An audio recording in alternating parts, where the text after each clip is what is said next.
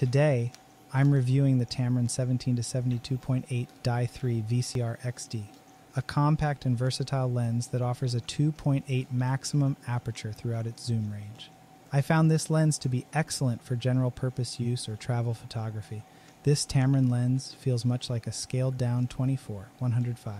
It's quite compact, with a 67mm filter thread and a weight of just 524 grams. However, the lack of buttons, such as for vibration control and focus control, means you'll have to manage these aspects through the camera body, which might slow you down.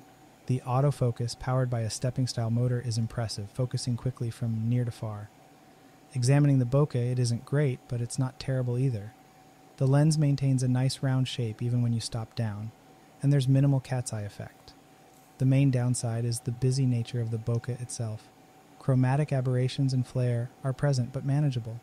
Ghosting can occur when a bright light source like the sun is in the shot, which can be difficult to remove.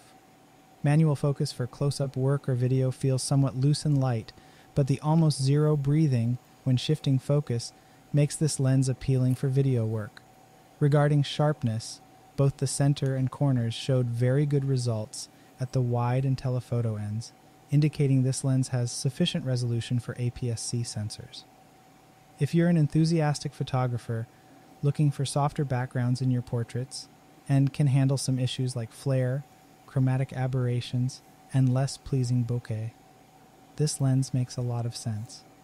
If you want a slightly higher quality lens and don't mind lack of stabilization, then the Sigma 16-55-2, the 8th of May, be the better choice.